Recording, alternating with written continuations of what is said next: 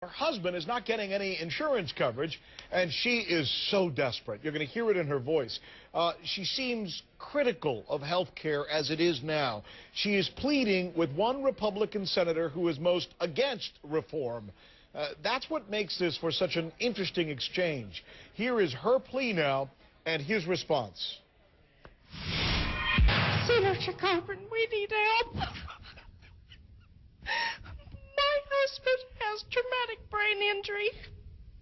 His health insurance will not cover him to eat and drink.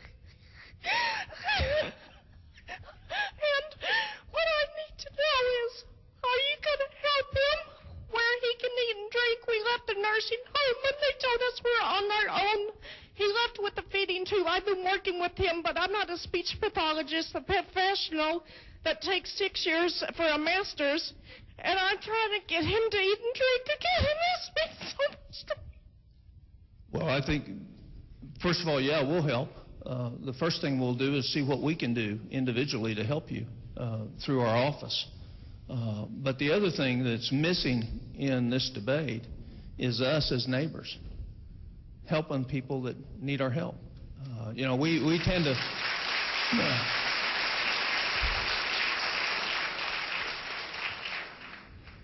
The idea that the government is the solution to our problems is a very inaccurate statement.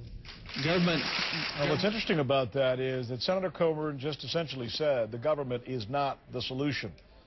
But then you have to ask yourself, he just told her to come and see him. Isn't he the government? By the way, after helping her, what will he do about the other 46,999,000 Americans who don't have insurance, and the thousands upon thousands of Americans who say they do have insurance, but like her, they're not getting coverage? We'll ask those questions, and we'll stay on top of that story for you.